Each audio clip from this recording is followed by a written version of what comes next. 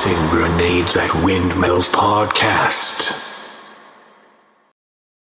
Hello all, welcome to the Tossing Grenades at Windmills podcast. I am Robot One and today we have a very special podcast, special as in public transportation special if you catch my drift, but anyway the point is, that in our Spacegoat episodes, we take a perfectly normal and good public domain thing and replace keywords with the blessed pronouncements of our Spacegoat. See if you can guess which words we have replaced as we horrifically butcher Clement Clark Moore's "'Twas the Night Before Christmas." 'Twas the night before Christmas, when all through the house not a creature was stirring, not even a mouse. The stockings were hung by the chimney with care, in hopes that Saint Nicholas soon would be there. The children were nestled all snug in their beds, while visions of sugar plums danced in their heads. And Mama in her kerchief, and I in my cap, had just settled our brains for a long winter's nap, when out on the lawn there arose such a clatter. I sprang from my bed to see what was the matter. Away to the window I flew like a flash, tore open the shutters and threw up the sash. The moon on the breast of the new-fallen snow gave a luster of midday to objects below, when what to my wondering eyes did appear but a miniature sleigh and 8 tiny reindeer, with a little old driver so lively and quick, I knew in a moment he must be Saint Nick. More rapid than eagles his coursers they came, and he whistled, and shouted, and called them by name. Now,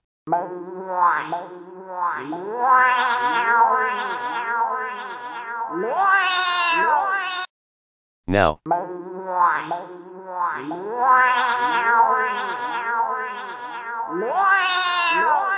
now,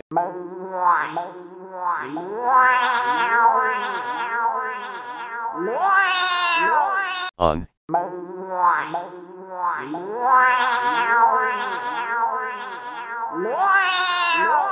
on,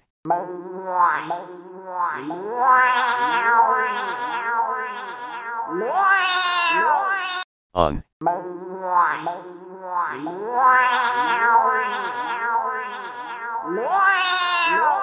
to the top of the porch, to the top of the wall.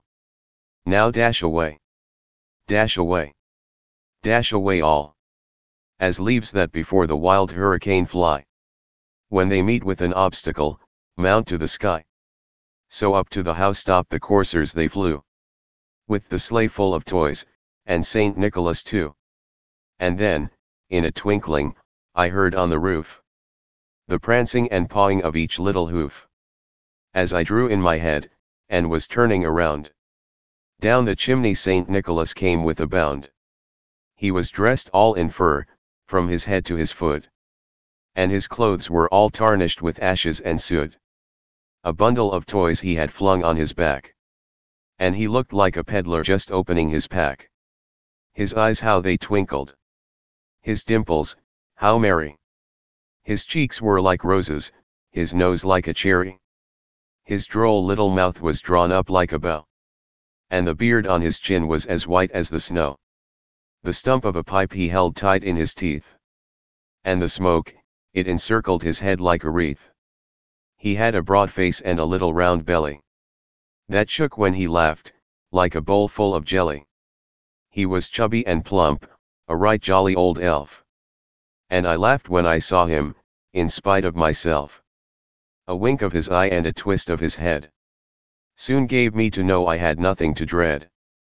He spoke not a word, but went straight to his work, and filled all the stockings, then turned with a jerk, and laying his finger aside of his nose, and giving a nod, up the chimney he rose. He sprang to his sleigh, to his team gave a whistle, and away they all flew like the down of a thistle. But I heard him exclaim, ere he drove out of sight, "Happy Christmas to all, and to all a good night."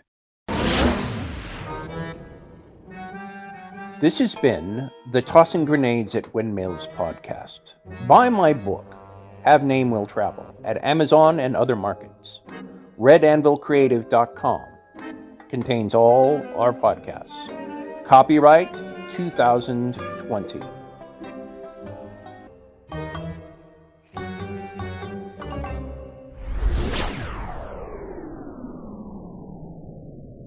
to fight the forces of evil!